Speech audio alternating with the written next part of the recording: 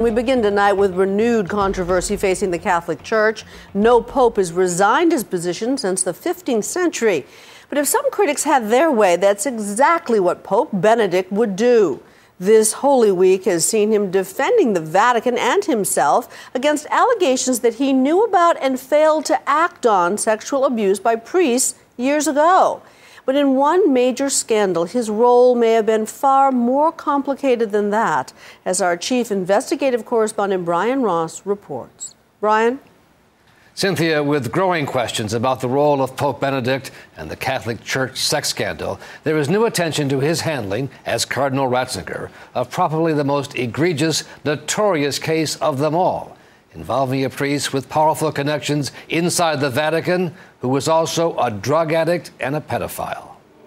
For years, despite repeated allegations that Father Marcial Maciel had sexually abused young men, Pope John Paul II continued to call him an important leader of Catholic youth. Father Maciel was a revered figure in the Vatican.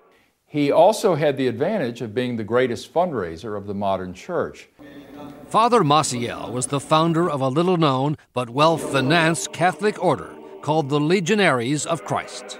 I think Father Maciel used money the way some politicians do in spreading it liberally to buy support, both for himself and his religious order. Investigative journalist Jason Berry first broke the story of Father Maciel in 1997 and has tracked what he says is a decades-long trail of cash and gifts to top Vatican officials from Maciel. I think in hindsight, it's clear that he was trying to protect himself, and so he lavished gifts, generous, expensive gifts, on many members of the Roman Curia. And on top of that, he made a point of cultivating friendships with these men. And as a result, when the Vatican received allegations against Maciel, it touched off what appears to have been a high-level power struggle between the Vatican Secretary of State and then Cardinal Joseph Ratzinger, now Pope Benedict. Father Maciel's Legionaries of Christ now operates in the United States and 23 other countries, with its well-manicured headquarters located in Rome, just a few miles from the Vatican. It was here, at this seminary and others, that Father Maciel was alleged to have molested some of the young men under his control as seminarians, going back to the 1950s. He pushed my hand into his pinus, and I didn't know anything about masturbation. And he says, you don't know how to do it, let me show you. Juan Vaca, a former priest now in his 70s and living in New York as a college professor, says he was one of some 30 boys abused by Father Maciel. I was the one who called them from their bedrooms to go to see Maciel. Vaca says Father Maciel rewarded him with special privileges, such as this private meeting with Pope Pius XII, and always assured him he was doing nothing wrong. But, Father, I think I committed a sin. Don't worry, I absolve you from your sin in the name of the Father, and of the Son, and of the Holy Spirit. It was in 1998 that Vaca and other former members of the Legion filed a formal legal case with the Vatican, asking for an investigation of Maciel. But for years, nothing happened. Absolutely nothing. Not a word. The man in charge of investigating was the then Cardinal Ratzinger. I wanted to ask you a question about Father Maciel. Can you talk about? I'm not so informed. He became upset when I tried to ask him about the Maciel case in 2002 and slapped my hands.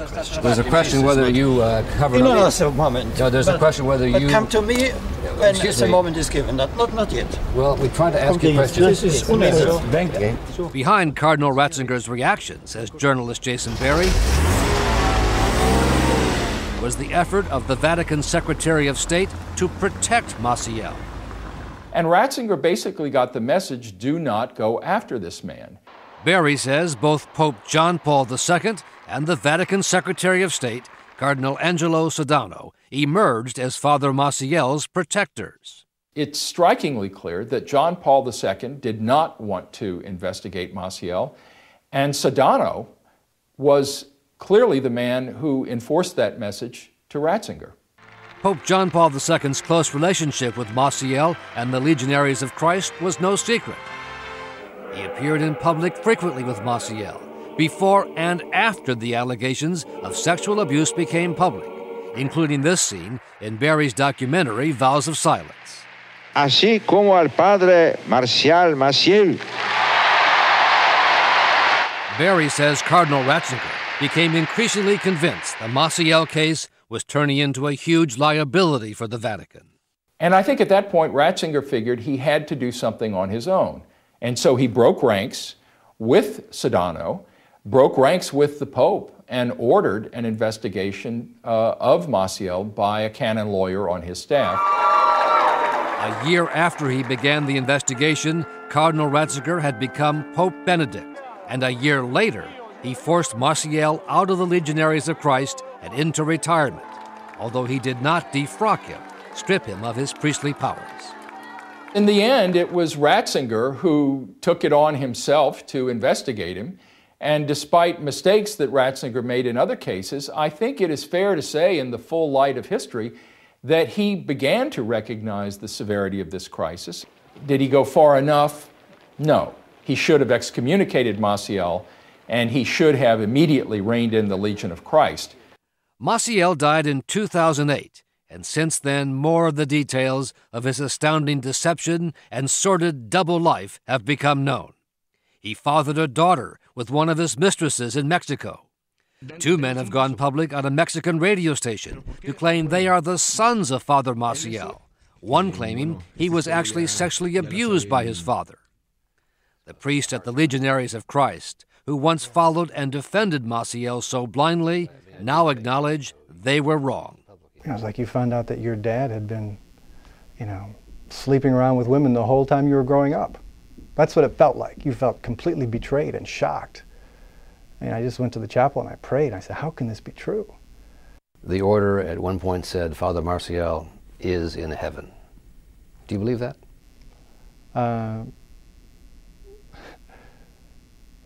We entrust Father Maciel and all those who die to the mercy of God. It's a good thing I'm not in the judgment seat. Pope Benedict has one last big decision to make about the Legionaries of Christ, whether to disband the order altogether. Vatican spokesperson said a decision on that is expected in the coming months. His entire background as a theologian is that of a moral absolutist. He's basically a fundamentalist. Well, if he follows his instincts and starts punishing, taking down those cardinals and bishops who covered up, and disbands the Legion of Christ, he can restore the integrity of his image, of his office, of the papacy. I think he has the capacity to do that, but it would be a very brave step indeed for him to make. All of this is being closely followed by the men who came forward to make their allegations against Father Maciel more than 10 years ago and were branded liars and traitors for their trouble. In response to questions from Nightline, a Vatican official said only that the fate of the order will be decided after the end of April, following a report from 5 bishops who have conducted a full investigation of Maciel and how he was able to get away with this depraved double life for so long.